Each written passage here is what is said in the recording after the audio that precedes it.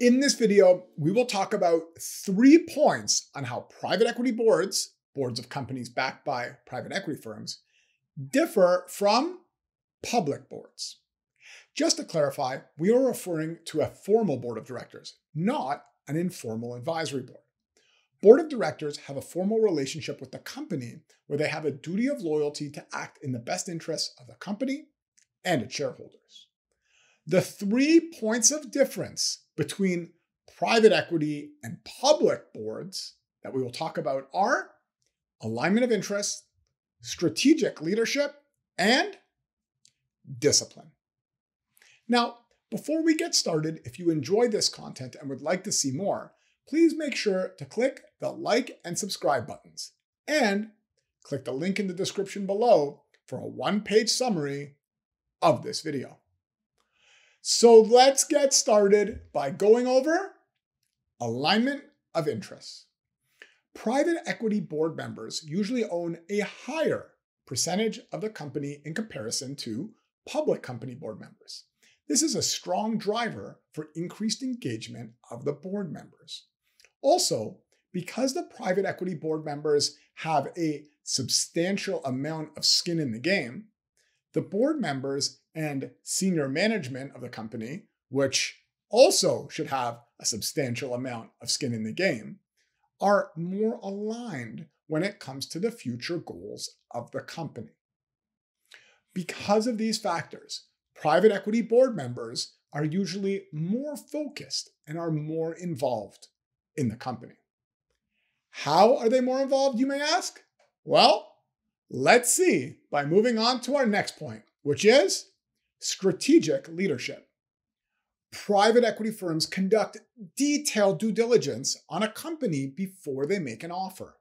They conduct commercial due diligence, financial due diligence, management due diligence, legal due diligence, and more. In addition to conducting all of the due diligence on past and current information before the transaction is complete, the private equity firm will identify future value creation opportunities for the business. So, by the time the private equity firm purchases the company and has representation on the company's board, there is a detailed plan to implement the future value creation strategies. Now, while plans may take different forms in private equity, there is a common term called the 100-day plan, which, just as it sounds like, is a detailed plan for the first 100 days. The 100-day plan should do a great job to balance the initiatives for short-term cash generation with the long-term value creation opportunities.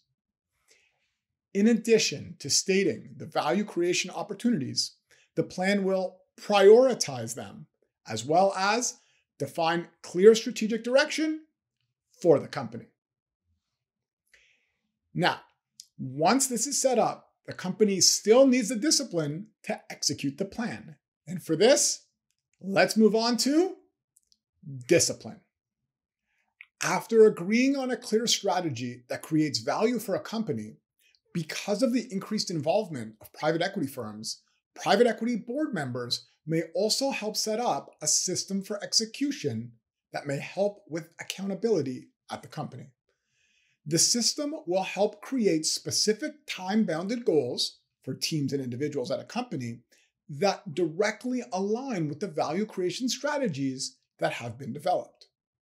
For example, the famous venture capitalist John Doerr brought a goal-setting system called OKRs to many firms, including Google. John originally learned the system from the CEO of Intel, Andy Grove. The O in OKRs stands for objectives, and the KRs stand for key results. It's a fairly simple concept. The individual or team sets one main objective, the thing that the individual or team is setting out to do, and will accomplish this objective by tracking key results along the way.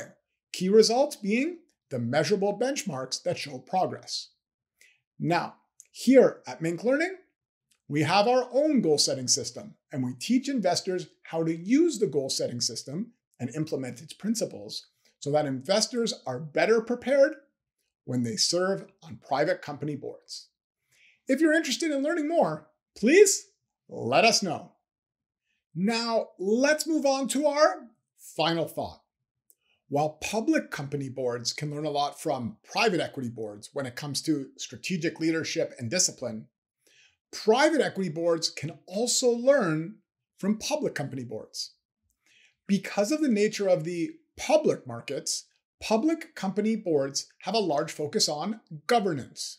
While private companies are private by nature, one can argue that some private equity boards can improve their governance. Also, quite a few public company boards have been proactively trying to increase the diversity of their board members. It's very important to have many different perspectives in the boardroom to ensure that ideas are challenged and potential problems can be proactively discovered. Sometimes, because of the large concentration of similar investors on a private company board, groupthink may occur. But overall, I believe that public company boards can learn a lot from private equity boards, the board of directors of private companies backed by private equity firms. In this video, we talked about 3 points on how private equity boards differ from public company boards. We talked about alignment of interests, strategic leadership, and discipline. If you can think of any other points of difference between private equity and public boards, or have any questions or comments, please leave them in the comments below.